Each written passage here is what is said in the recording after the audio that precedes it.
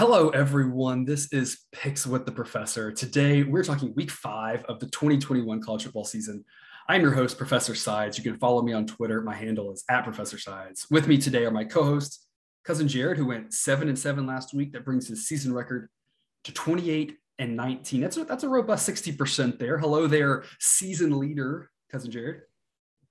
Thank you. Good to be back, and glad to see that so far my down week is at 500. If I can keep that up for the next few weeks, honestly, I'll be completely happy.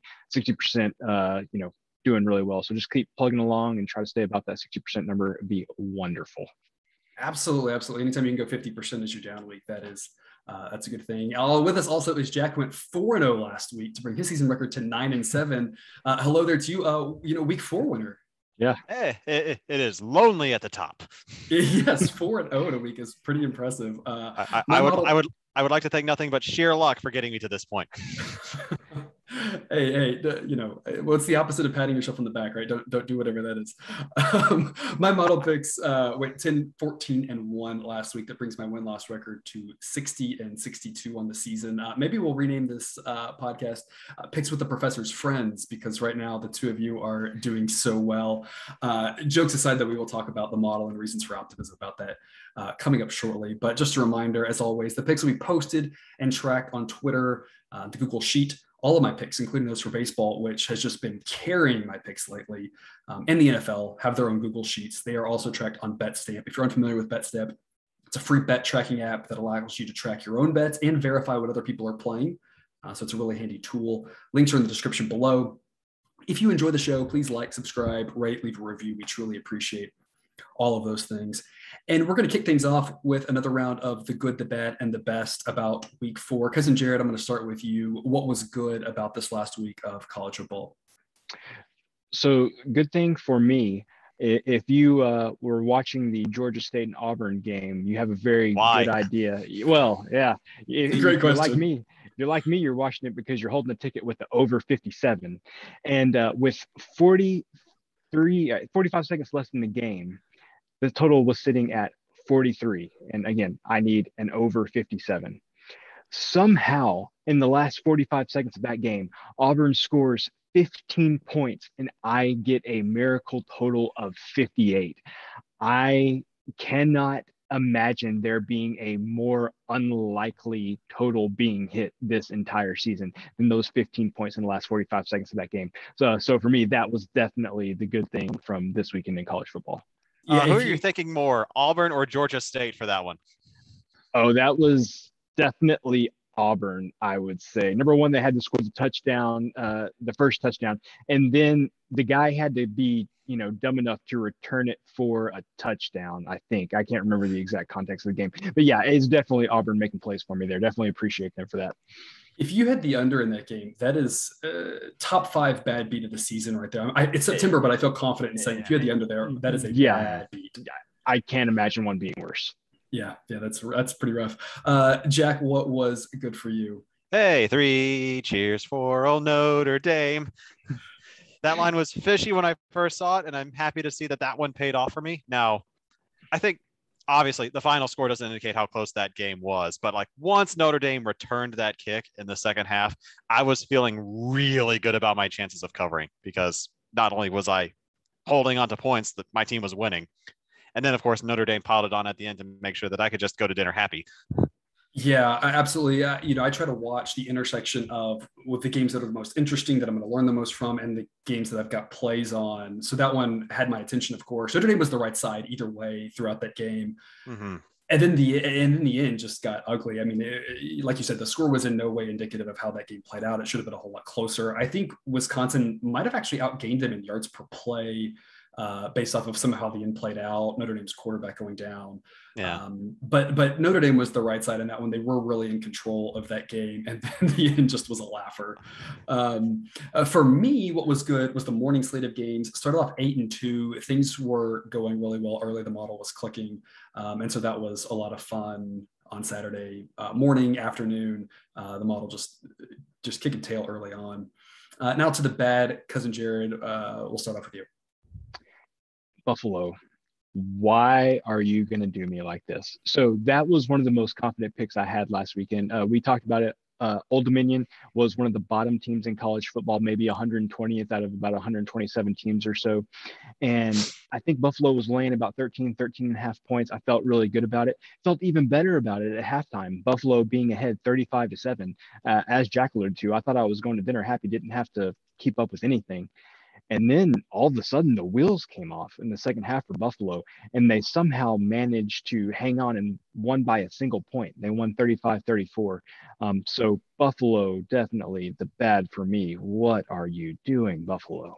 And did you see, and I'm going to tack on a bonus bad is on celebration penalties of the refs. I'm not really sure. Did either of y'all see how that game ended? No. Old Dominion scores a late touchdown to get it to 35-34. They end up with a celebration penalty. The extra point gets moved further back. Kicker misses the extra point.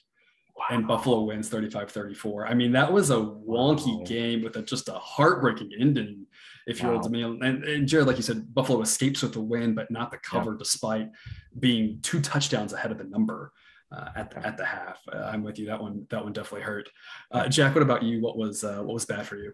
There wasn't a lot bad picks wise or rooting interest wise, but I will say 4-0 will do that for you. Yeah. 4-0 and your alma maters both win. And you take that pretty well. But I will say I took that over in the Oklahoma State Kansas State game. And through one quarter, I'm laughing. 31 points, 44 at halftime. I only need 48. Like, I'm going to coast into this thing in the third quarter. I'm going to blow this over out of the water. And for the second week in a row, Oklahoma State throws up a scoreless second half. It takes a pretty decent and unexpected touchdown drive from Kansas State to get me over the number. And so you wake up thinking, oh boy, that was really close. So whatever halftime speech is being used in the locker room in Stillwater, it needs to add a line somewhere that says, hey, let's go score some points, guys, because we aren't doing that yet. Yeah, that was, like you said, looked easy, hung on, but Oklahoma State offense not helping you out there in the second half. And I texted the professor about this, like, I'm starting to get a little nervous here. Yeah, I had to think. So I texted back and I said, if the game doesn't go over, I was going to eat an entire sheet of paper on this podcast. I had to think of something that I could do, because at first I was going to say, like, I'm going to eat a boot or something. But then I was like, man, if this thing accidentally doesn't have any points, then what am I going to do? So I had to come up with something that was realistic. That would have been worth going 3-1 for. If I said boot, yeah, I think paper would have been less, but I was trying to come up with something quippy, off the top of my head. For me, what was bad was the entire evening slate of games, as I mentioned, starting off 8-2 and then completely falling apart. It wasn't just my model. I know a lot of other people's models had similar issues.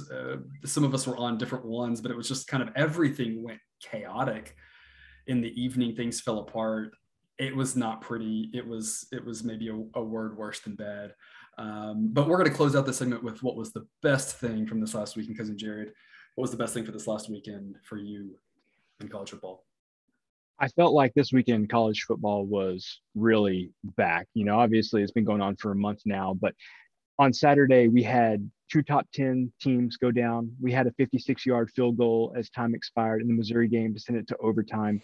We had a Big Ten slugfest go to overtime with Nebraska throwing away the game again, which is exactly what I said was happening. We don't have to rehash that, but I knew that the quarterback there would, make a bad decision and cost Nebraska the game, which he did. Overtime in Pac-12 after dark, Texas put up 70. Duke and Kansas combined to score 85 points. Oregon beat USC in LA for the first time since 1960. And Sun Belt team almost beat an SEC team. I'm sure I left something off of this list. This is just some of the stuff that came top of mind. So it was just college football doing college football things. And it was just a wonderful Saturday of football. Yeah, I definitely agree with that. What about you, Jack? I completely agree. Like, unless you're a fan of one of the teams that went down, it was just a great weekend to be a fan of the sport. Sorry, Jared. Yeah. That's okay. That's okay. I cashed that Arkansas plus 5.5 ticket, so no concern. Good play. That's a nice consolation. Yeah. I mean, I have 2 alma maters that I pledge allegiance to. They both won their games. They both won their games against ranked opponents. So, and those watching the video of this can get some foreshadowing about what those 2 schools are based on the background I have behind me. So we'll talk more about that later. Right. Yeah. Little tease there. The best thing for me, or maybe the most reassuring thing, the model I think is in good shape going forward. The overall mean absolute error last week was 12.9, For those of you who don't know what that means, what we did was we take the error of how much each game misses. We take the absolute value. We don't really care which way it is. Take the average of that. 13 is your benchmark for good.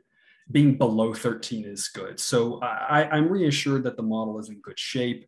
So to me, that was maybe not best, but at least the most comforting thing, is to say that I think the model's doing just fine. If it keeps performing the way it does, we're going to get a lot of winners coming forward. We just got to hold on. A lot of season left to go. So I feel good about that. But before we move on to next week, we do have to discuss Clemson. I tweeted out my rankings. Clemson sitting number 5. Who wants the layup? Because it's right there. I mean, Ooh, Professor, I have a question. All right. Yeah. What? Yeah, it is a little puzzling. First off, remember that the rankings are not meant to be in any way, shape, or form a resume. And this is not what they have done. This is trying to protect what they will do.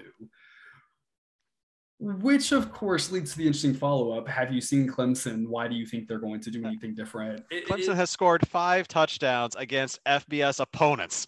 Yeah. One of them was Georgia. So like we talked about, we can give them a pass for that one. Yeah. I think we talked about this a little bit last week.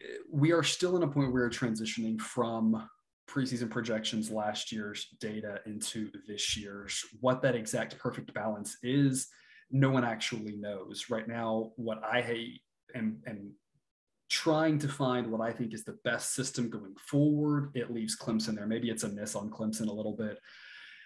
If they keep doing this, they're going to continue to fall. But my question is, who should be ahead of them? Because I look at the rankings and you have Georgia and Alabama are by far the top 2 teams in the country. And then after that, everyone has holes to poke into them. My rankings have Ohio State number 3, who lost at home. They have Oklahoma 4, who almost lost at home to a West Virginia team that I really don't believe in. I don't know who else to put up there. And again, this isn't me putting them there. It's just what the model is. But if I just look at this objectively and try to say, who do I think is the best team going forward? I don't think it's Clemson, but I don't know who it is. This is a wonky college football season already. So I personally don't know who else you put up ahead of them. You know what I mean? I mean, I could list the teams that I think I would put ahead of them, but I agree with you that, especially, and I think at this point, the preseason projections haven't completely been phased out yet. Is that right? Correct. Yeah. So, I mean, with that in mind, I think you're probably still spot on, but you're just looking at the rankings here. I'd probably put Florida ahead of them. I'd probably put Penn State ahead of them. I'd probably put Oregon ahead of them, Cincinnati, Arkansas. Those are the 5 that kind of come to mind, especially Arkansas. Like, I think they have some really good wins at this point. A win over a Texas team that's ranked ahead of them. I somehow in this, I guess Texas really is back. But it's every month it comes back around, right? Yeah, but completely agree with the premise that this season seems to be more wide open than what we've remembered in the past. Like I said, every team seems to have a pretty glaring flaw. I was really hoping you'd say Wake on that list. Wake Forest is just really dig into the professor. Just go for it. And just to talk about some of those teams, though, because I just from the eye test, I agree with what you're saying. I think Arkansas is a really good team. They'll have their chance this week if they put up a really good fight against Georgia. And Clemson does not put up a good fight against Boston College. There's a decent chance that they hop up there, because Arkansas's got a lot on the line this week. Arkansas, of course, being hurt by the preseason projections where they were last year at some point. If we don't want to overreact, and maybe we are, maybe we should overreact a little bit to Arkansas, but I don't go in there and manually react and overreact to each team. I'm just going to let the overall take it. But you're right, Arkansas may be a little bit underrated in there. Penn State struggled last week against an FCS opponent. Not that Villanova isn't good. They are a good FCS team, but they struggled with them. Oregon, we talked about this previously, though, been outgained in yards per play in multiple of their games and hasn't really looked as impressive as we thought they should. So, 24-19 in the fourth quarter against Arizona. Yeah. That's bad, right? Arizona, who lost in Northern Arizona, I'm probably going to go one less. So again, it goes back to it's you can really pick holes in everybody this year, except for, of course, Georgia and Alabama. Yeah. And so I think that'll change as we move forward. I think give it a few more weeks and we will be able to pick maybe just one hole in a team, but they will have such a strong resume that we'll feel a bit better. If not, it'll be total chaos, and that'll be also fun to talk about. I want to chastise the analytics people for being reliant so much on their priors on week 5 of the season, but I'm not sure I can refute it either. Yeah. Yeah. And it's of course an interesting debate, and should it be quite this strong or not is up for debate. But it's where we have them right now. I said last week, if they don't play well, they'll drop, and they didn't. And I think that was partially because the teams around them didn't look good. Other teams got closer to them, but could not jump them. So I said it last week, and I was wrong. I'll say it this week. If they put up a stinker, someone will pass them this week. And hopefully that'll be true, because hopefully some of the teams around them will look good. But you never know. Like you said, last week was a little bit of chaos. If there's more chaos this week, maybe the same thing will happen. Whichever team goes backwards the slowest will be fifth. Exactly.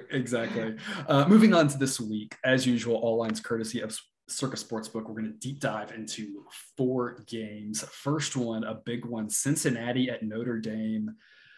Notre Dame is getting 2.5 points at home, total of 50. Jared, what do you got? I was watching the fourth quarter of the Notre Dame Wisconsin game, and Jack, you alluded to, they took the lead and then they just kind of poured it on there in the fourth quarter. And the entire time I was just thinking, I want more of this. I want more of this. I want more points from Notre Dame, because I was thinking if I can get Cincinnati with, getting points in South Bend, I was going to jump on it as fast as I possibly could. And I was a little bit surprised when I first saw the line anyway. Cincinnati was favored by 1 or 1.5, something like that. So it looks like all that piling on in the fourth quarter wasn't quite enough to catch the points that I was hoping to get with Cincinnati. That being said, I alluded to this last week about the Wisconsin Notre Dame game when I had questions about both teams. I still have questions about Notre Dame after the win at Wisconsin, but I'm still not completely sold on Cincinnati yet. I think Cincinnati is very good, but can they go into South Bend and beat Notre Dame? I'm not sure. So I talked myself out of taking the points last week. I'm going to talk myself into taking the points this week. I think 2.5 is plenty for me for Notre Dame at home. I want Cincinnati to have that dream season because of all the things we just talked about. I think it would be very difficult to leave them out of the playoff based on, some of, like I said, the glaring weaknesses some of the other teams have displayed so far this year. Absolutely.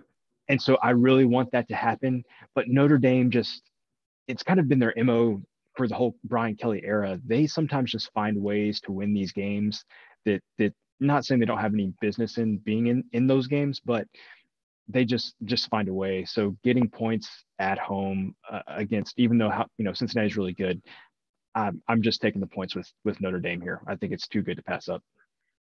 That makes a lot of sense. What about you, Jack? I think that really depends on which Cincinnati team comes off of the bus in South Bend, because they've had some uncharacteristically slow starts in their past couple of games. I think they went to halftime against Murray State tied. They started similarly slowly against Indiana before eventually putting that game away. I don't think they could survive a similar slow start against Notre Dame, because they can't rely on that comeback magic against a team that, like Jared alluded to, can figure it out in the second half. Given what we've seen from Cincinnati so far, it seems like it makes sense to take the points here. But just I am too scared of Cincinnati, of what they've shown us so far. I can't really make a determination either way. Right. I'm taking the points along with Jared on Notre Dame. So official play for me, I'm taking +2.5. The model says this should be Notre Dame -1.5. That means I have Cincinnati as the better team. I have them ranked about 5 spots ahead of Notre Dame. I think they are the better team. But I don't understand how Cincinnati is favored on the road at Notre Dame. This line just blows my mind. I'm kind of like you, Jared. I really expected there to be this Notre Dame bias. I expected there to be this, we don't believe in Cincinnati, we don't believe in the small school. If you asked me what this line would be, I would have guessed Notre Dame -4. I would have said people would give Notre Dame 3 points for home, even though that's not really, we typically use more like 2.5 for your standard home edge in college football. I would have said people would have given them 3, and then people would have said Notre Dame's a better team. Look what they just did. I just was assuming that this would be Notre Dame -3.5, -4. The fact that it's Cincinnati -2.5 blows my mind. I don't get it whatsoever. It's to some degree a repeat of what happened with the Wisconsin line last week. Like, I thought Notre Dame was going to be favored in that game too. Right. And maybe that's it. Maybe I think that people give Notre Dame a lot of respect and they aren't anymore. Maybe we gave Notre Dame too much respect for decades, and now we finally realize that they aren't that good. I don't know. In my case, I was hating on Wisconsin, so I don't think it says anything about Notre Dame. True. Yeah. True. But yeah, this line really surprised me. Like I said, I think that Cincinnati should be a small, is very small, much amount better than Notre Dame. But Notre Dame should be a small favorite. So I am taking the points with Notre Dame. Obviously, I'd love a field goal, but I don't see the line getting there personally. So I'm just going to take the 2.5 and be happy on that one. Next up, Baylor at Oklahoma State. Baylor game of the is week for this podcast. Game of the week for this podcast. Oklahoma State is a 4-point favorite, a total of 49.5. Not a lot, not a high total again in an Oklahoma State game. Jack, I'm gonna let you kick this one off. Talk about your flag in the background. So I have what I refer to as dual citizenship between Baylor and Oklahoma State. I have degrees from both. Pro tip, if you ever have a chance to have multiple degrees from multiple schools in the same conference, don't, because it makes the game very difficult, because you have to think about, okay, who needs this more and who do I want to offend the least? And that's where the Swiss flag behind me comes in. I am not foolish enough to take an official side and alienate half of my friends on a recorded podcast. Nevertheless, I have the aforementioned concerns about Oklahoma State. I don't that total that the professor pointed out better be a first half total, because at Oklahoma State's pace, they're going to offer 0 in the second half, and you cannot do that against this Baylor team. You could barely do it against Tulsa, Boise State, Kansas State. Like, if you give Baylor the chance, they will actually put this game away. And of course, before we go to you, Jared, I feel like we've got vibes of Kirk Herbstreit right here. One of those no official pick on the game, but give us your keys to success here or something, right? I feel like that's kind of the role that's by right now, Jack. What are your keys to success in this game?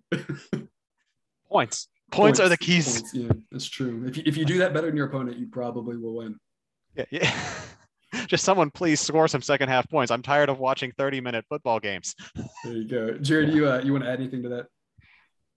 I don't keep up with these two teams as much as you all do, but I just feel like I know what I'm getting with Baylor so far this year, and Oklahoma State. And I feel like it's been this way since Sanders has been the quarterback.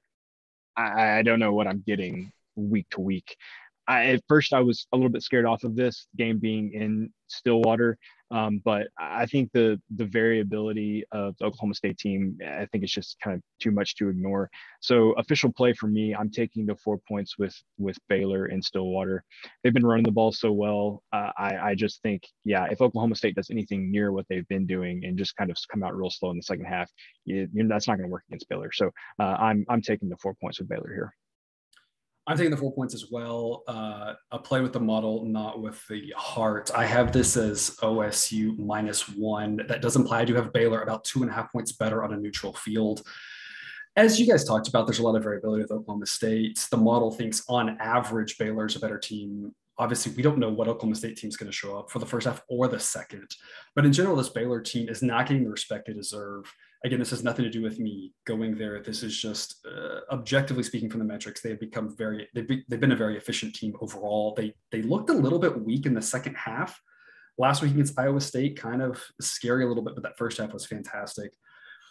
Offensive line play, just so much improved from last year. Last year, what didn't matter which quarterback was in, just straight running for his life. This year, the offensive line's played a lot better. So official pick for me, Baylor +4, as I think that should be pretty close to a pick home there, even though Baylor has historically not done well in Stillwater. To be fair, not many teams have done well in Stillwater. I mean, that's not true recently. I mean, we're a long ways away from Robert Griffin's House of Horrors. That's well, they still had a couple after that. I feel like that they lost, but yeah, they've gotten off the schneid there. There was some crazy 0-12 or something start off with, and they have one there recently. But tough place to play Stillwater for sure. But this is not one of the better Oklahoma State teams. And this is actually a solid Baylor team. So I like getting 4 points there. Oklahoma State absolutely might win by a field goal, but that gets us to the window.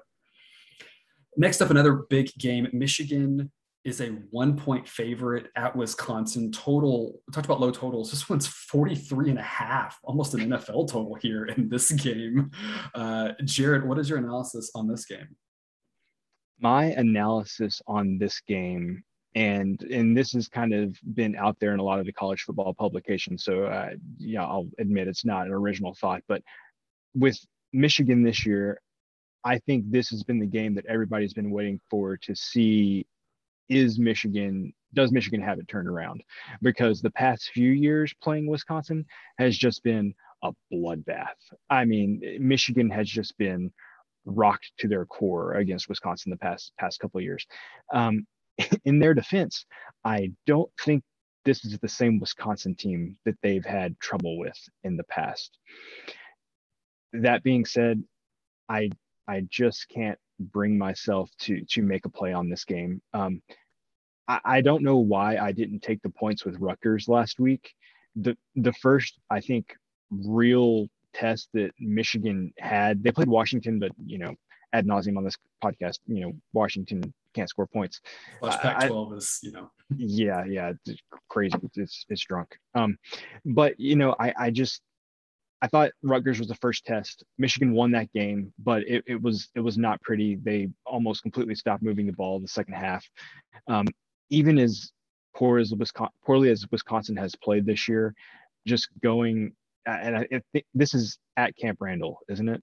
Correct. Yes. Yeah. I can't bring myself to lay points with Michigan here, even though I think that Wisconsin's playing badly. So this is definitely a stay away from me. But I do think we're going to learn a lot about Michigan on Saturday. Yep. What do you got, Jack? This is it must be October, because we're getting into those classic noon Eastern kickoff Big Ten games where you could basically sleep through the first half if you're on Mountain Time and not miss much. Yeah. At what point is Wisconsin going to get this thing figured out? If it's not now, the schedule gets easier, but then they basically have nothing to play for. Yeah. Because you'll expect Penn State to do well. Michigan's probably going to win a few more games. Iowa's still on the schedule. Is this put up or shut up time for Wisconsin? That was the phrase that actually entered my mind as you're talking about this. I hadn't really thought too much about that from Wisconsin's standpoint, but you're right. I mean, Penn State, Notre Dame, now Michigan, 3 big games early on. If not now, then when? Yeah, and maybe an old friend like Michigan, a team that they have beaten up on in recent years, might be the cure here to their ills. But gosh, I don't want to bet on it. Literally, I don't want to bet on this.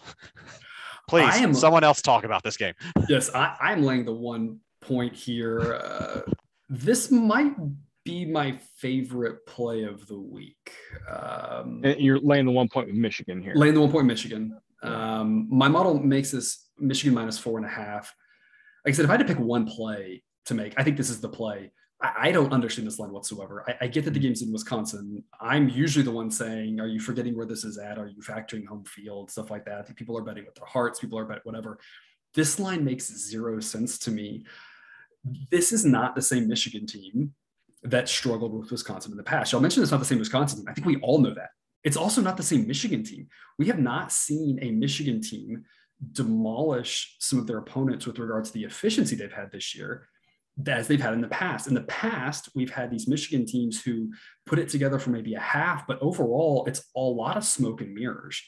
This year's Michigan team is actually playing better. And it's one of those things where when you dive deeper into those numbers, yes, they struggled a little bit with Rutgers in the second half. They looked a lot better in the first half. Yeah. But when you look at the totality of their work, teams that are that efficient against opponents of that caliber tend to play well against good teams. Obviously, we don't know. We'll find out a little bit more this Saturday. But we have enough historical data that says if you blow out decent teams, which they have done, that bodes really well for you. And Michigan in the past has kind of struggled in the regard, or if they've won big, it's been smoke and mirrors and hasn't been quite as methodical as it's been so far this year. This isn't the same Michigan team as those past teams. And as you guys covered, this is not the same Wisconsin team as some of those past teams. They're talking on the broadcast this last week about, did Wisconsin choose the right quarterback? And obviously the team wasn't listening to that, but the team had that thought in their head, staring across the sideline at the other guy. Yep. I mean, this could get ugly in my opinion. And obviously it totals 43. It probably will be ugly, but this could easily be a 24-3 kind of just ugly game where Wisconsin barely shows up. It could be a 31-7 kind of game. Obviously it might be closer, but like I said, this is my favorite play of the week. I just think Michigan is a much better team here. Even on the road, I have no worries laying the points there. Laying the 1 point. It's basically a pick 'em. Yeah, I think you may have hit on a little bit. The only way that maybe I could be swayed to back Michigan on this game is Wisconsin's quarterback play has been so bad. Like Mertz has not been good at all. And I'm definitely not going to sit here and say that Michigan has a quarterback that's off the charts. He's not. But Mertz has shown that he will throw plenty of interceptions and have plenty of turnovers where he can give this game away. And in a game with, like you said, a low total like this, those turnovers could easily be the difference. So that may be the easiest way to sway me on this, is just the Wisconsin quarterback play has been really bad. It really has. It really has. So I'm official pick taking Michigan -1, and it's basically a pick 'em there. So don't worry about lying the point. To me, the craziest line of the week right there.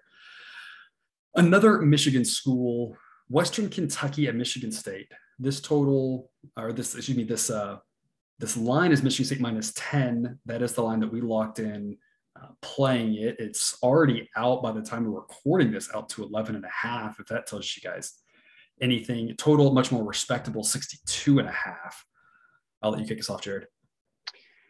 At first I was hesitant on this game. I was thinking that Michigan, coming off the win against Miami and the win against Nebraska and overtime.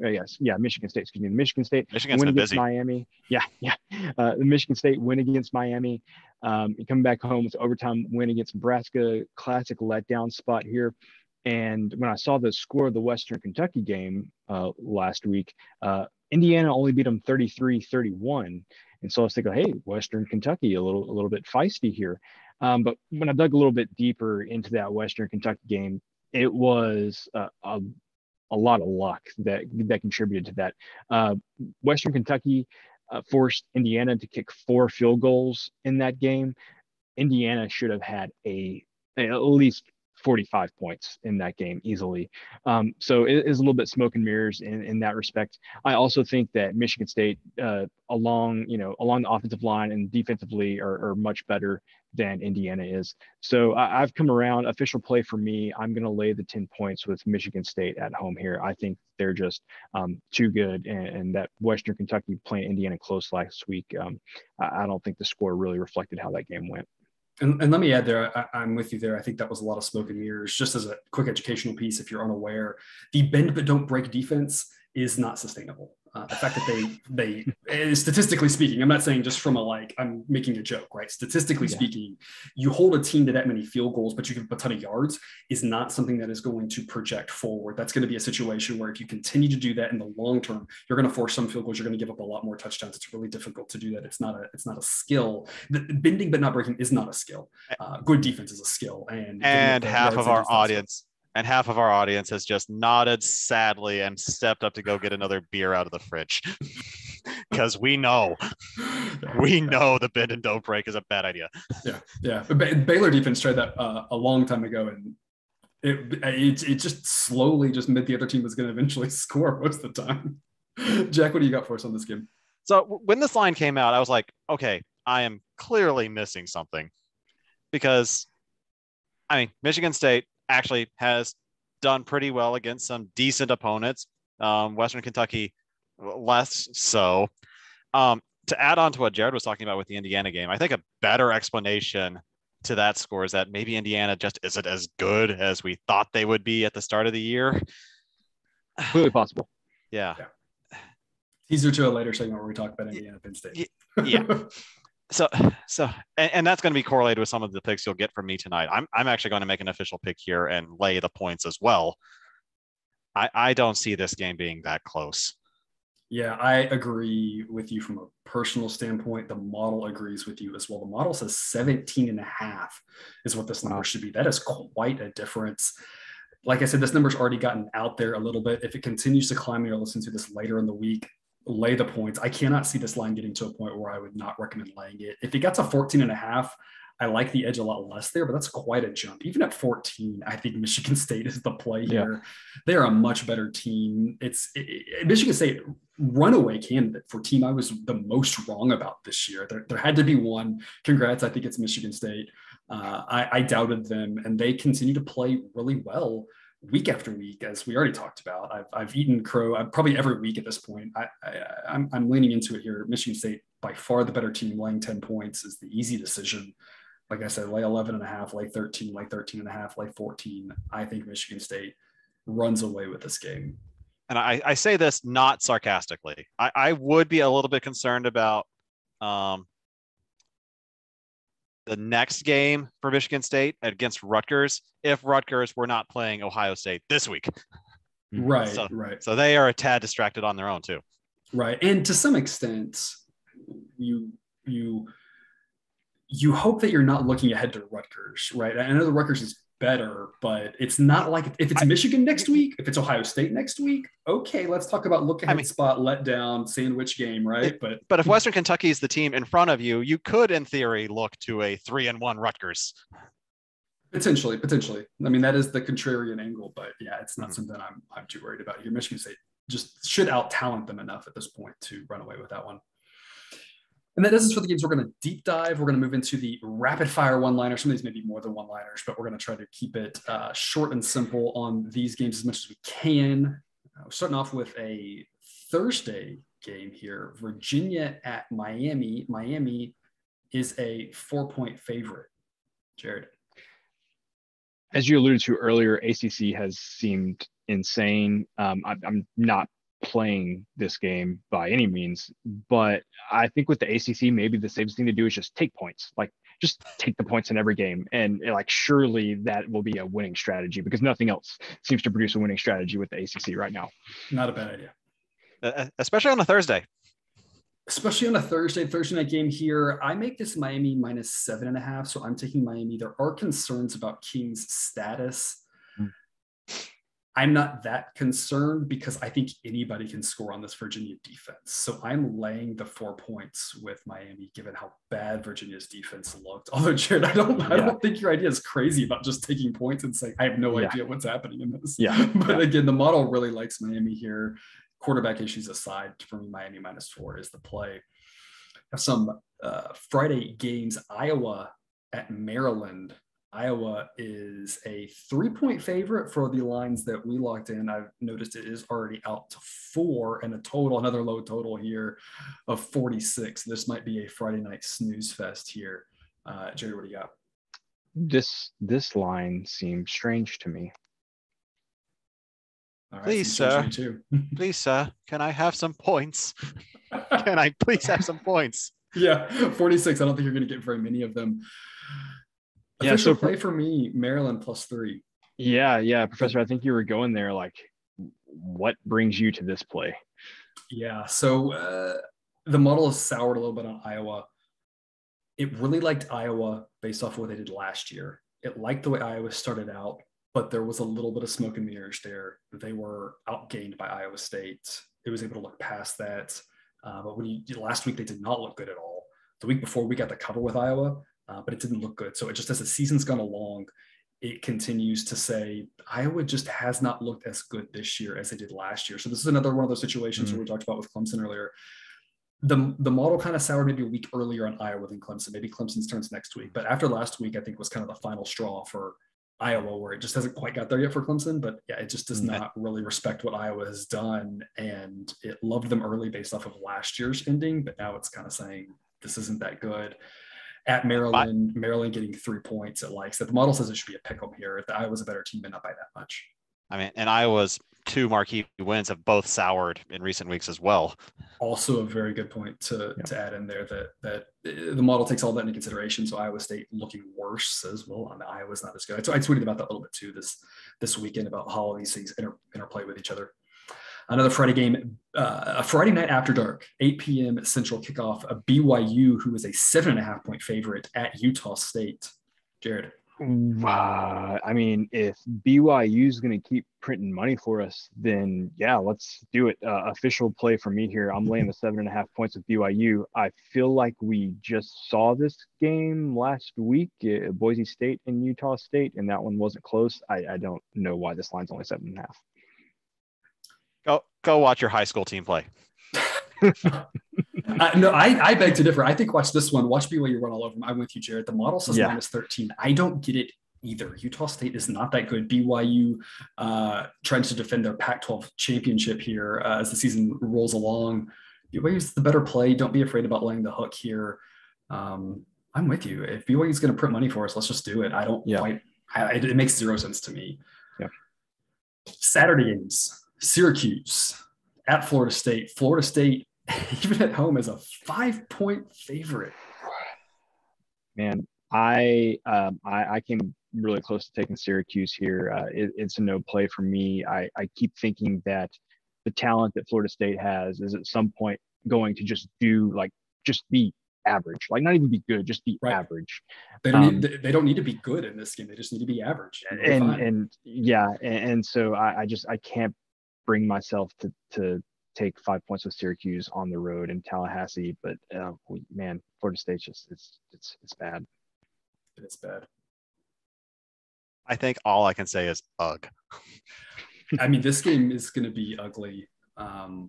Are the fans in Tallahassee going to care at this point? The season's basically over. I don't think they do.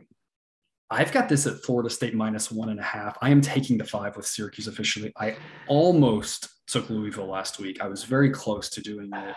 I think there was a tweet out there where I mentioned this. If you go back in the archives, that I was close to taking Louisville. This was before the game started. Just couldn't do it. So I'm a week ahead of you, Jared.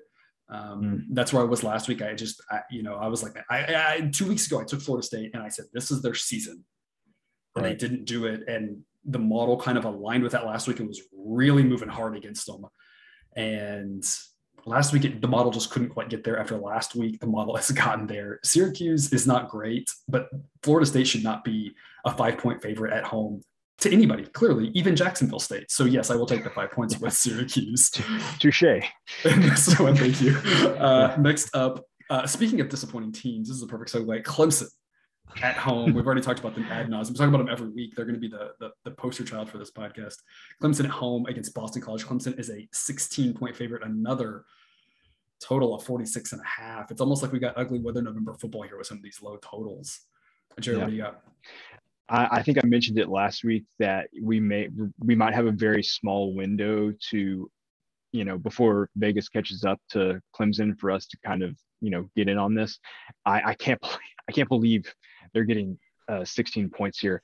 Official play from me, I'm taking the 16 points with Boston College, unless you're telling me that, who's Clemson going to score 21, 24 points on? I don't see it happening. So I'm taking the 16 points with Boston College here. Yeah, this is the play I'm going to regret not making next week. I agree with you, Jack. I'm not taking it either, but I think you're right. I think this is the play I'm going to regret not making as well. The model says 16. The model's spot on. As we already talked about, the model probably a little too high on Clemson. The thing about Clemson, and they will not talk about Clemson the rest of the show, they have the talent, they have the schemes, they've got everything there. When they figure it out, it's going to go crazy if they figure it out. I guess it's gone from when to if now. The model's playing the averages right now. So the model is saying, on average, they've got some of that potential. They haven't showed it. So the model says, on average, Clemson wins by 16. I think there's no way Clemson wins by 16. I think Clemson either wins by 35 or they win by 3. And so this is one of those where the variability to me is through the roof. I'm not playing it, but I'm like you, Jack. I think this is a game I'm going to regret not playing because Clemson just hasn't figured it out yet. Congratulations. I think Clemson by 3 is much more likely than Clemson by 30. Yeah, congratulations in advance, Jared. I can't believe after last week, and I think the model was even on NC State last week. The model was on NC State last week, and I followed it. Yeah, I NC State's can't believe it, guys. NC State's a much better team than Boston College. The quarterback situation. Yeah. Who looked okay last week, I guess. Yeah, he did. So, yeah. You still need to get to 16, and I don't think Clemson can do it. Yeah. Army is a 7-point favorite at Ball State. Jared. So I should have listened to you guys. Y'all are both so confident about Army last week. It wasn't a bet that I made. I should have. I'm not making that same mistake twice. Official play from me. I am laying the 7 points with Army. Jack. Seconded.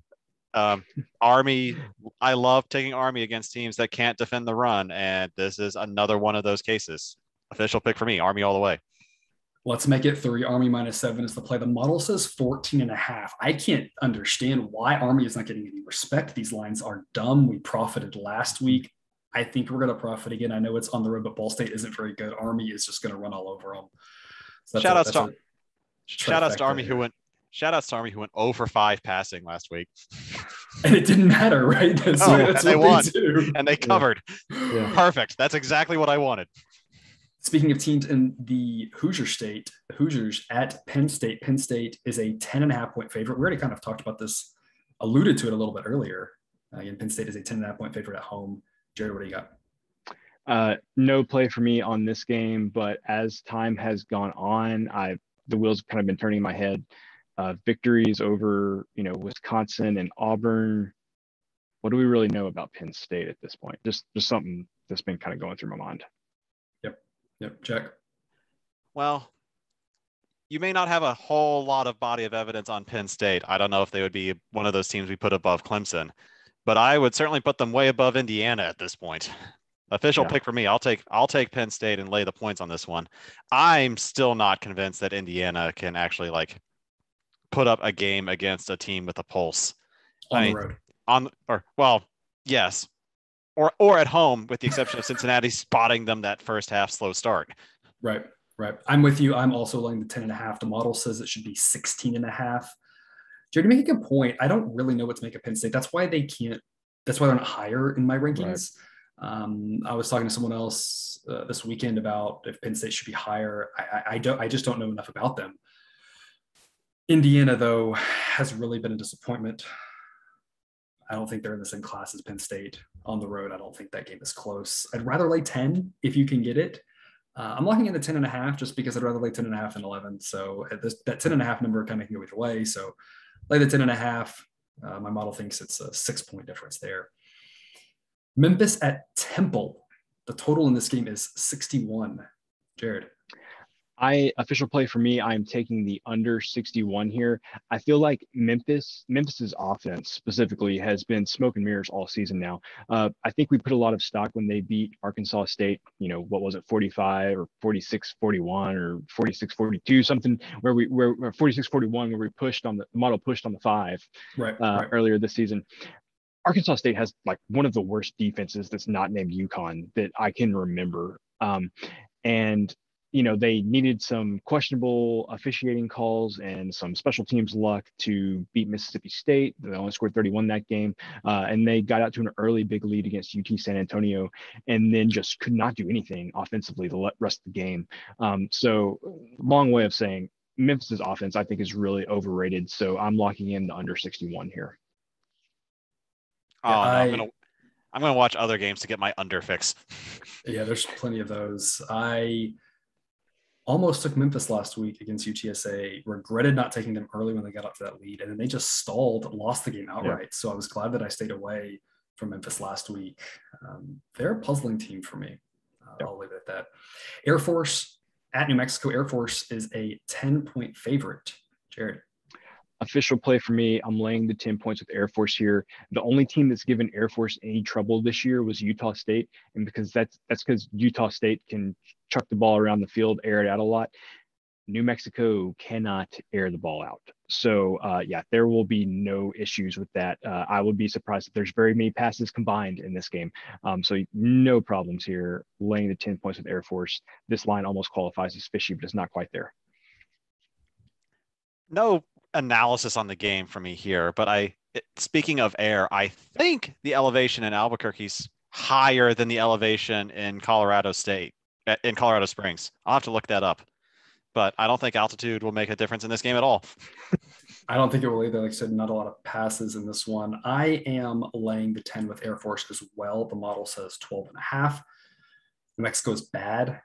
I took them last week. I regretted it. I'm not making that same mistake twice. I think Air Force is the play here.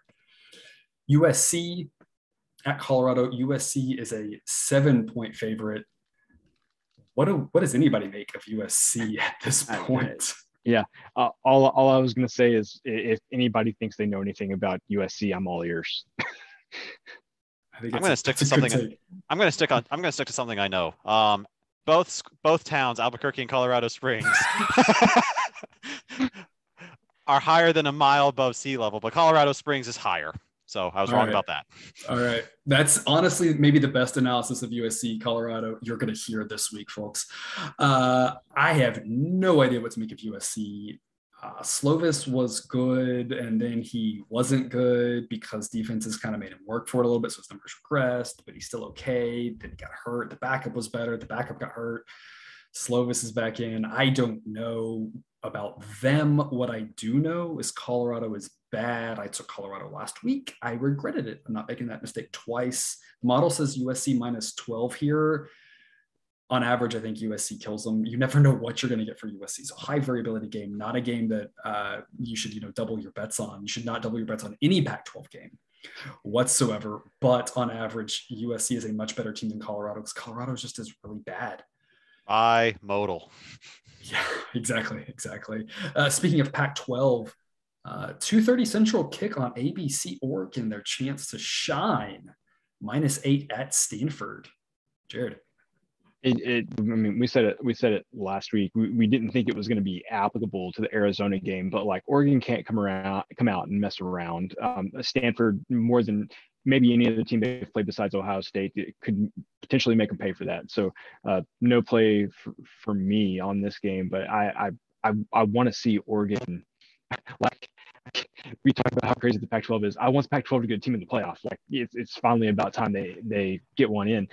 I want Oregon to come out and just put Stanford away, but I haven't seen anything that makes me think they can do that quickly. Yeah. Well, no one should take Stanford lightly, considering we've lost a coach over them already this year. Yeah, it just comes down to whether Oregon can actually do it. That's true. I don't think Oregon will lose a coach, but that's a good point that you made there. Official play for me, Oregon -8. The model says -12. My analysis on this game is I am fascinated to watch it. I don't know what to make of either one of these teams. I mentioned earlier, Oregon, I don't believe in them. The model doesn't really believe in them that much either because of the way they've played. Stanford looks better now with the new quarterback. I've built that into the model, but it still thinks Oregon should be a big favorite. So I'm laying the 8. I'm trusting the model. This is one of those #trust the process kind of plays. Just from my eye standpoint, I have no idea what to expect from this game.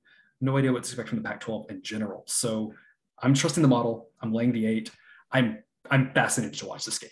I think anything can happen here. Bowling Green at Kent State. Kent State is a 17-point favorite. Jared.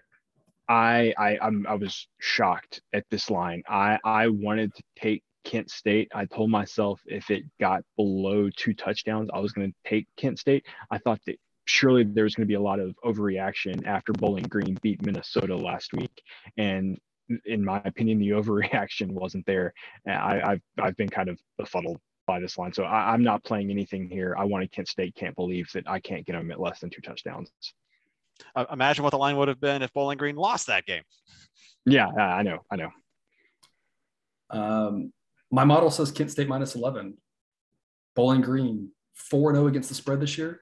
Let's make it 5-0. I'm taking Bowling Green +17. Wow. They aren't that bad. They proved it last week. Good teams win. Great teams cover. Bowling Green's gotten us to the window a few times already this season. I don't know why you would do anything different. This is not I'm going to find all the teams who are playing well and we're going to back them. That's not the case at all. Right. This is just a situation where Bowling Green, I don't think they're getting the respect they deserve. Sometimes this happens in college football. You notice this every year. There's teams that start off 7-0 and the numbers don't adjust. 8-0, the numbers don't adjust. They haven't adjusted to Bowling Green. I'm kind of like you. If this was Kent State -13, you might have taken Kent State. I would have laid off at that point. I would have said that's pretty fair. It's close enough. I'm not touching it either way. I don't care that Bowling Green is covered 4 straight because the numbers adjusted. The number hasn't adjusted yet. So I like, especially getting 17. I really like this play right here. Back to more interesting football off of our 1-game weird detour there. Ole Miss at Alabama. Alabama is a 15-point favorite. A total, guys, 78. So points might happen in this one. This one might be a lot of fun. Jared. Sir, the total of 80 is widely available out there. Okay. I saw that number and I was like, guys, I'm taking the under here. But I will, since I'm talking with 2 statisticians here, I want both of you to take a guess at what the total number of points scored in last year's matchup between these 2 teams. What the total points scored was. 78. I don't remember last year's game at all. I know that Ole Miss and Alabama have played some wonky, like 63-40 type games. So, I mean, if you told me 100, I wouldn't be surprised. What if I told you it was 111? Yeah, I'm not. That's why I said like, Man. Yeah, 63-48. I almost said 63-46 too. I said 40. You know, I've pretty good about that. Yeah, 63-48. Yeah. I like I said, I wanted to take the under. I think I know Alabama's offense is not nearly as good as it was last year. I think Alabama's defense is a little bit better than it was last year, but man, there's no amount of change that could, it's not a 31-point swing. Yeah, I guess is what I'm getting at there. So yeah, staying away from me here. If this total gets somewhere crazy, it's been going up and up and up. It opened to like 74, 75. If it gets to like 84, I mean, I may just take the under there and just be like, look, guys, more power to you. If you go over the total here, that's on you. It's a bad bet on me. But as of right now, no play for me on this. I mean, more than two statisticians, you're talking to two fans of the Big 12. 111 is like a Tuesday for us. It used to be. Times are changing. It used to be a Tuesday. Yeah. Yeah, times are changing here. No play for me. The model says Alabama -14. So I'm passing. My model doesn't do totals. Quick education corner. In general, unders are a better play than over. Why is that? People like to take the over because they want to see points. So more people gravitate towards the over. The numbers are usually shaded over. A lot of sad people this year. Yeah. So in general, take unders. In this game, I would not recommend an under. I don't care what the number is. I mean, you'd have to give me 100, maybe even, I don't even know if I'd probably take under 100, but I mean, you'd have to give me a crazy number. With this team, Ole Miss can put up points in a hurry. Their defense is better than it was last year. But yeah, this is one where if you're looking for some fun, take the over. I guess I can't really recommend taking over a crazy high number like that. But this does remind me of some of those old Big 12 games where I remember some games involving Tech, involving West Virginia, involving Baylor, where the totals were up in the 70s, and we would just laugh at people and say, just take the over. Like or OU was in a couple of them, and we're just take the over. Like you think it's a lot, and all of a sudden there will be 60 points at the half, and you'll be like, why didn't I take the over? I'm only 3 touchdowns away or something like that. So. Yeah. I'm not saying take the over, but I'm saying don't take the under, not in this game. The other big SEC game, Arkansas at Georgia. Georgia is a 19-point favorite. As good as Arkansas's looked this year, that's laying a lot of points. Of course, I've got Georgia as the number 1 team in my rankings. Jared. Yeah, no play for me here. Arkansas is very good at what it does, but the problem is I think Georgia may be the best at what Arkansas does. I don't think it's a good matchup for them. But again, no play. This game could get ugly and fairly low scoring, or vice versa. Georgia could get way out ahead and Arkansas makes it respectable at the end. So no play for me here. Either of those two options that Jared just listed are attractive enough for me to go ahead and make an official pick and take all of those points. I do think this is the week where we figure out, like, okay, who's actually the front runner in the SEC and by extension the country, because we're going to see some really good play with this game and the previous game, Bama Ole Miss. I think I'm going to trust that Arkansas puts up just enough of a fight that they don't get blown out of Georgia. I like where your head's at. It's not a play for me. It's a slight lean, but not an official pick. The model thinks it should be 17.5. So at 19, it's getting a little value, not enough for me to jump on officially. I'm really interested to see both this game and the previous one. Kind of like you said, does Alabama and Georgia, they just run away? Did they destroy these two teams? Are they close? A lot to learn here, but not a play for me on either one. Now, what could be fun is if Alabama and Georgia just decide to play each other this week. And just try to outdo each other. I mean, I don't know. I don't think they really have any beauty pageant points here, not like in the BCS system maybe, but they both have a chance to really make a statement this week against two teams that I don't think anybody was really expecting a ton from. Maybe a little more from Ole Miss and Arkansas, but both teams have looked really good, Ole Miss and Arkansas. Like I said, I have a huge chance to move up in the rankings in my book this week. A less exciting SEC game. Tennessee at Missouri. Missouri is a 3-point favorite. Jared. I watched almost all of the Boston College Missouri game last week, and my expert analysis is Tennessee just run the ball up the middle every single time, and you will have lots of success. Missouri never recovered from that big game against Kentucky. We talked about that weeks ago, right? That was the big game they were looking that was it. and that was it. They had their chance and they failed. It's all downhill from here. I lost with Tennessee last week. I'm back on the well again this week. I'm taking the 3 points. The model says it should be a pick 'em. I don't think either one of these teams are very good. This is a clear case of I'm getting a field goal in a game that who the heck knows what's happening, so there's value. And so I will take that. And in the long run, that's going to lead to a profitable world for us. Another team in the SEC from the state of Tennessee, the game you have all been waiting for.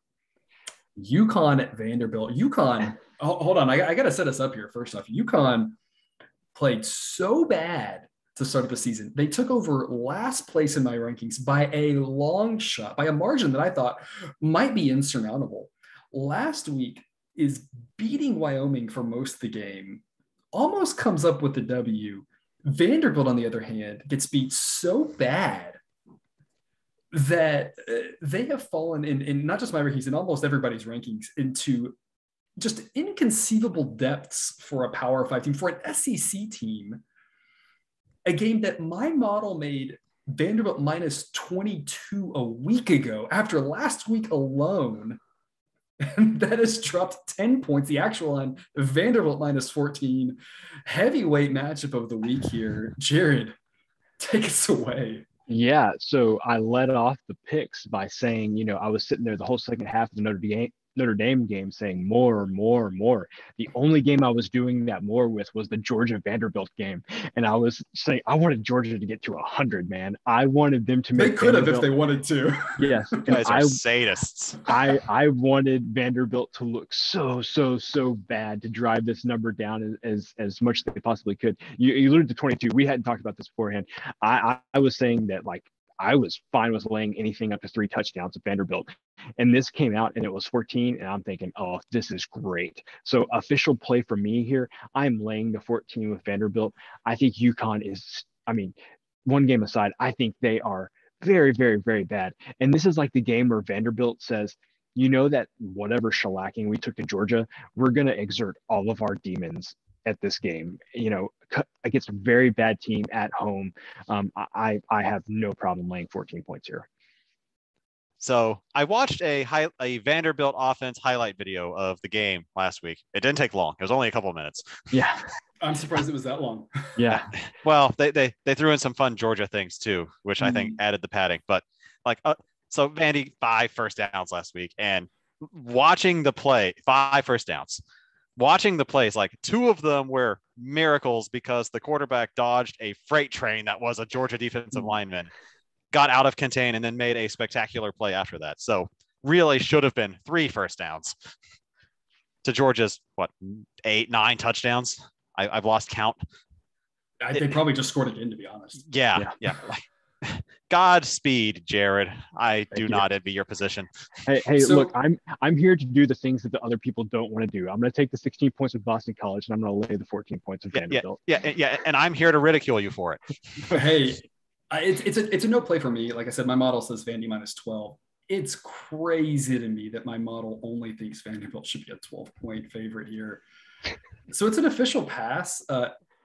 Jared, I do think you're right from the eye test. I think that Vandy, I'm not sure how much I buy exactly what you're saying with the revenge type thing. Maybe not. Sometimes that backfires, right? So I don't know about that as much as I think there is a real thing about the team we're playing is much less good than the team we just played, right? They're going from literally the best team to literally the worst or second worst team.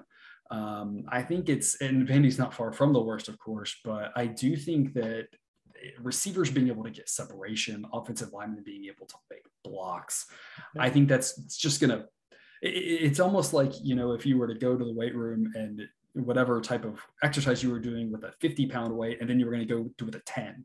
50, you might not have been able to pick up. At 10, you're just flying through it. And so I think this is I think you're right. I think Vandy wins this one easily. I'm not playing it, though, just because the model says Vanderbilt is so bad. But you're probably right. I hope Vanderbilt has a therapist on staff. If they lose this game, they are going to need one.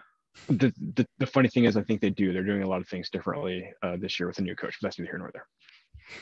Yeah, I don't even know how to take that one. That's for next week. Yeah, exactly. A couple of Big 12 games. Texas is a 4.5-point favorite at TCU. The total is 66.5. Saw an interesting stat today about TCU the week before and the week after they play Texas. They tend to play pretty poorly the week before. They tend to play pretty poorly the week after, but they beat Texas. If you haven't been hearing some of this drama around Texas leaving for the SEC, there's been the whole TCU is 7-2 against Texas since joining the conference. So TCU's kind of owned Texas lately, despite not playing well before and after. So interesting matchup here, in my opinion. Jared, what do you got for us?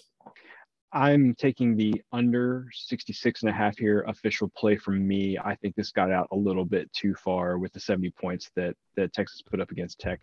TCU's defense didn't look great, but I trust Gary Patterson. As you alluded to, TCU's had a lot of success against Texas. I understand different coaches and everything at Texas now, but I still think that this can comfortably come in under the 66.5 number. I'm surprised I don't have a thought on this game. This is always a marquee one for the Big 12, but I'm just like, nope, too distracted by the game in Stillwater. Right. It's a pass for me. The model says Texas. As good as the model thinks Texas is, the model says Texas -6. The fact that TCU plays them well, I don't know if that means anything or not. So I'm staying away from it as well. I'm kind of like you, Jack. I'm surprised I don't really have much more thinking on this one. Texas looks a whole lot better with the new quarterback in. Yeah, Thompson. Thompson's looked great. I said that from the start, right? I said that watching him in mop-up duty against Arkansas, he looked really good. That's why I took them against Rice. Should have taken him last week. Looks really good with him. TCU hasn't looked really good. So, I mean, the eyes say take Texas, but the math doesn't. And that kind of worries me a little bit. And so because the math doesn't say strongly take Texas, I'm passing. I may regret that come Sunday. Another Big 12 game, Tech at West Virginia. West Virginia as a 7-point home favorite. What do you got, Cousin Jared? Official play for me here, I'm laying the 7 points with West Virginia. It's really twofold. Number one, this is a really tough spot. Going and getting 70 hung on you and then going back, hitting the road, playing at West Virginia. It's a tough place to play to begin with. West Virginia, we've kind of talked about Oklahoma probably not as great as, definitely not as great as we thought they were to start the season. But I think West Virginia still has a lot of optimism coming out of that game against Oklahoma. The second thing is that score was 70-35 last week, but all of Tech's points almost exclusively were explosive plays. And you two don't need me to tell you the explosive plays are not nearly as repeatable as an efficient offense. So I think Tech has some underlying issues here. So I'm going to lay the 7 points with West Virginia. Yeah, and furthermore, like it's a rough trip to go to Morgantown, but I think Lubbock to Morgantown is the longest Big 12 trip. Yeah, it's got to be awful. Yeah, it's a brutal one too, and not major airports. For either one of those locations, you're flying from Lubbock probably to DFW, you're flying from DFW to Pittsburgh, and then it's like a 2-hour bus ride from Pittsburgh into Morgantown because there's no major airport near there. Yeah, that's horrible travel. I have implemented differentiable home field advantage. West Virginia gets as much as my model can give it for home field because it is a very tough place to play. It's a tough place to travel to.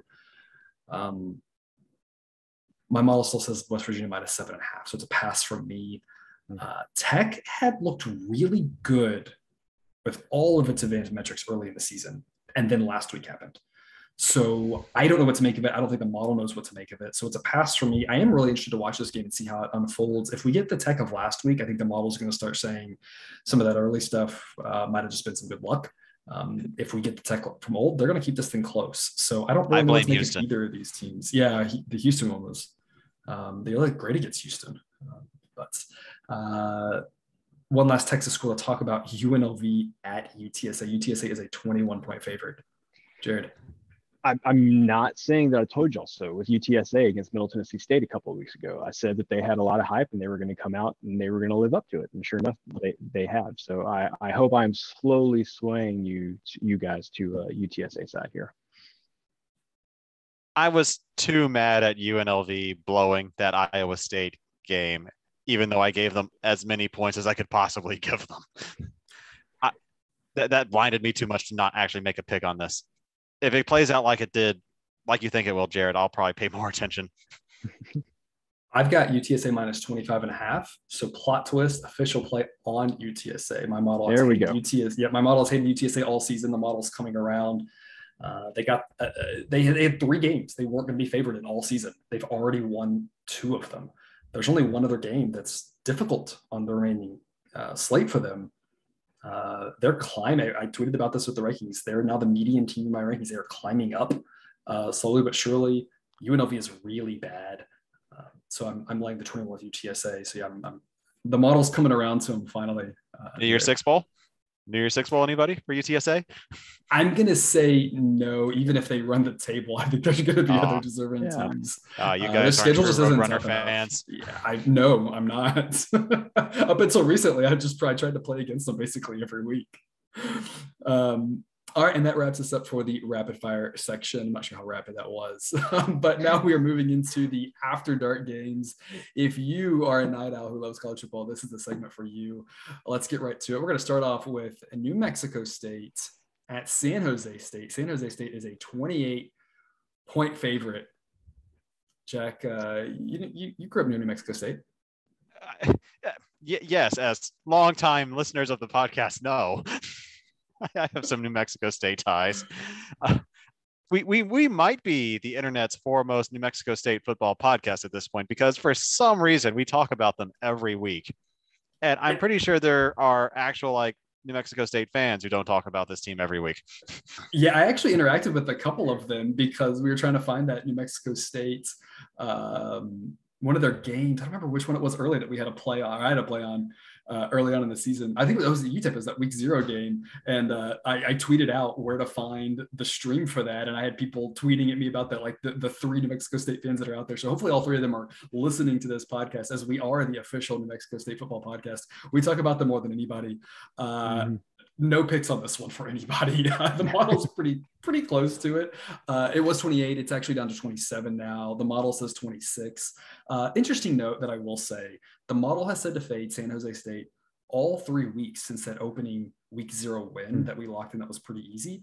The model's 3-0. So every time it has said go against San Jose State, it has been correct. San Jose State just has not looked that good. So if you are looking for something, I would have the slightest of wins to New Mexico State, but man, it's really tough to back a team that is that bad. But moving on to games that you might actually care about. Washington at Oregon State.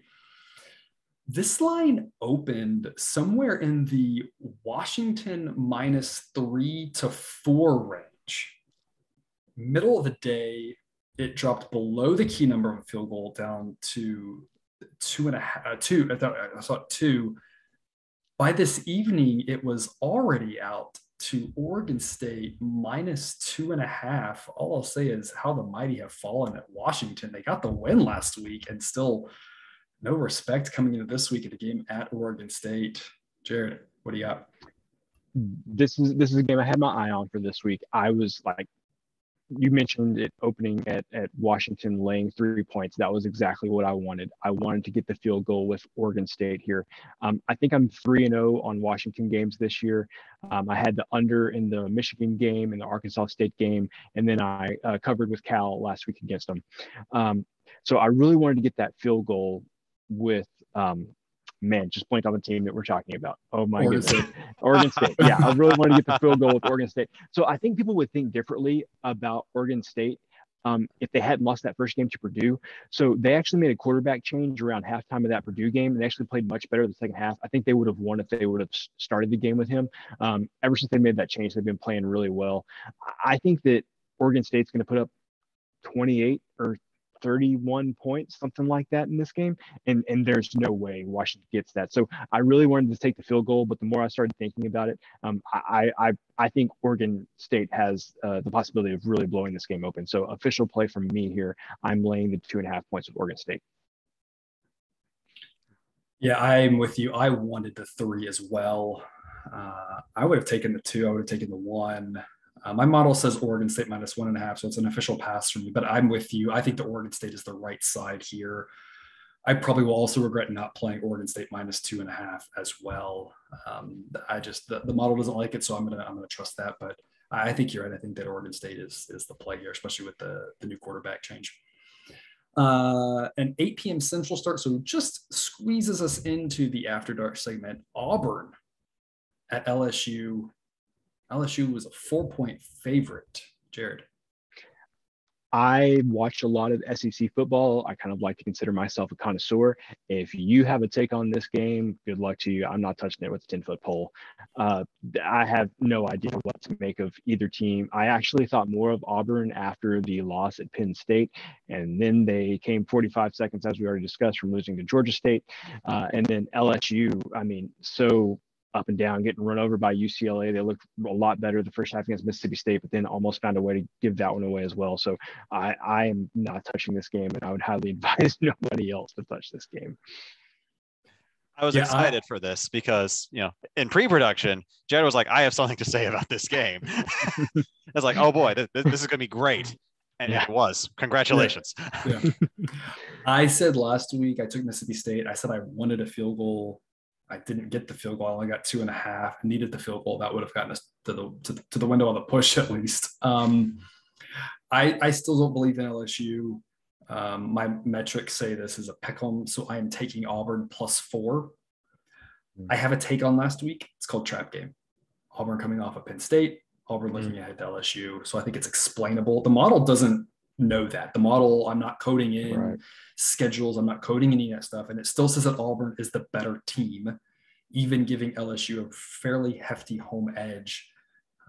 So it says take the 4, take the 3.5. I think take the 3, just like we talked about last week. I think under 3 is not really an advisable play, but I like taking points here with Auburn. I think they're a much better team than LSU is. If I'm wrong again on LSU, then that'll probably be the last time I fade them. What comes after thrice? Fool me thrice. Shame on everybody. And then I don't know what the word after thrice is. Exactly. Sweep back to a game that no one is talking about. Old Dominion at UTEP. I have a play on this one. I imagine the guys have nothing. I'm glad you do. One. Yes. I have Old Dominion +5. My model says 2.5, so I'm taking the 5 with Old Dominion. UTEP is bad. Old Dominion, we talked about the Buffalo game earlier, had a 89 or some odd percent expected win rate on that game last week. Old Dominion was the better team despite Buffalo getting out to that early lead. We backed Old Dominion 2 weeks ago against Liberty. They got us to the window there as well. So I have no problems taking Old Dominion again. We backed them. They covered. Didn't back them. They not only covered but should have won as 2 touchdown dogs. I don't think UTEP's that good, so I say take the points with Old Dominion. Maybe sprinkle a little bit on the money line there for your late night viewing pleasure. Next one, Arizona State at UCLA. UCLA, a 3-point favorite. Is anyone else concerned about me playing Pac-12 games? Or is that just me? Yeah. For those of you on the audio only medium, Jack is raising his hand right now. I have fun with the model. I have zero idea what's going on in the Pac-12. Before we started, I thought nobody did, but apparently Jared has a pretty good thumbprint on this. Only on Washington. Oh, okay. Yeah, you're on your own, Professor. The Pac-12 has been wonky. The ACC has been wonky. They've also been bad. Maybe that's correlated. I don't really like either conference. When I saw the line for this one, UCLA -3, I was shocked. I don't think Arizona State's that good. I think UCLA is. There are questions about DTR. He got hurt last game. I assume he plays. Anytime you have an injury and then you come back and throw a touchdown pass in that game, you're probably okay 7 days later. You might not be okay the next day. You might not be okay 2 days later. I'm thinking you're okay 7 days later. If he's not in, then that becomes a tough situation. But I don't want to wait and find out because I might lay 3.5 on this game, might lay 4, but the model only says 5. So once it gets beyond, if it gets to 4.5, it's definitely a stay away because you've lost all your edge there. But I don't think Arizona State is that good. I faded Arizona State successfully multiple times this season. Tried it again last week. Apparently the line is Colorado. Apparently you can fade Arizona State, but not when he gets to Colorado. That's just a bridge too far. It makes sense. I've learned that lesson.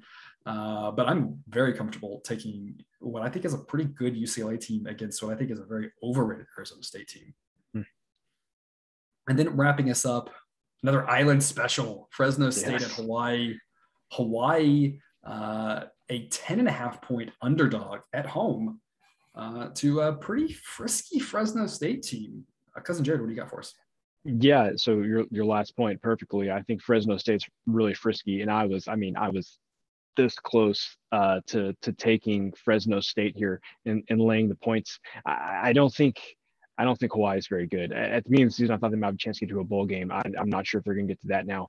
But what's holding me back on this is I watched a lot of that San Jose State Hawaii game a couple of weeks ago, and not having any fans in that like constructed stadium in the parking lot on their campus is super weird. I mean, it's a very strange vibe. It feels like a high school stadium that they didn't let fans into. Yeah, yes, and it's so awkward, and so I'm not. This probably sounds like a really dumb reason. Y'all mentioned some stuff regretting some bets that y'all aren't taking right now. I'm probably going to regret not laying the 10.5 points of Fresno State here, but it's just a super creepy vibe in that place. I'm not touching any games in that stadium until at least there's some fans back, and maybe it feels a little bit more normal. But it's just an extremely awkward environment out there. I mean, the least they could do is pipe in some ukulele music, right? That would be good. Like some ocean waves. Do something. Something. It's a pass for me now. It's a nice little segue, actually, to wrap this up. I have a ton of other plays. They're all listed in the Google Sheet. Right now, I think I'm at 28 of them that I'm backing the model. The model struggled a little bit last week, but I really think it's right on track. I think this week's going to be a big week. Got a lot of picks I like. If we didn't talk about them here, it's because we didn't want to run it on too long. And some of them, there's just nothing to say. It's just, this is what the model thinks. And so I'm backing the model. Check back on the spreadsheet, though. This is one, again, there's a lot of plays there that we didn't talk about. This one, if it gets to 10, I'm laying 10 with Fresno State. 10.5 is tougher. The model says 12, so it's officially a pass right now. You mentioned it, and I wanted to talk about the same thing. I talked about using differential home field. I'm not sure how much overall it matters, but I'm using 2.5 for Hawaii right now, which is what the standard home field is. Usually I would give Hawaii a full 3 points because the travel is more difficult, and so they have a little bit more of a home edge. You get the Texas Techs of the world, you get the West Virginias of the world. You give those teams 3, maybe some of the stadiums, Texas A&M where you got 100,000 people there, right? Maybe you give those teams 3. Hawaii would be in that boat. The travel's still weird, but the fans aren't there. And that made it for a weird atmosphere. I don't know what to give for home field for that. If I drop that down a little bit, it likes Fresno State a little more. I just don't know what to make of it. Like you said, they had very little home edge in that first game against San Jose State. Fresno State's a pretty good team. So like I said, check back on the spreadsheet. If that gets to 10, I'm laying the 10. Might lay the 10.5, but the model only saying 12. I don't love that pick. So again, just a reminder, check out the Google Sheet. Lots of picks, including a couple of picks from Cousin Jared there on the sheet that we did not talk about here just for time concerns. We don't want to go on too long. And with that, that wraps us up for another episode of Picks with the Professor. Thank you for watching or listening, whichever medium that you are on. Please like and subscribe, rate and review. Again, we really appreciate that. And remember, you can eat your betting money, but please don't bet your eating money.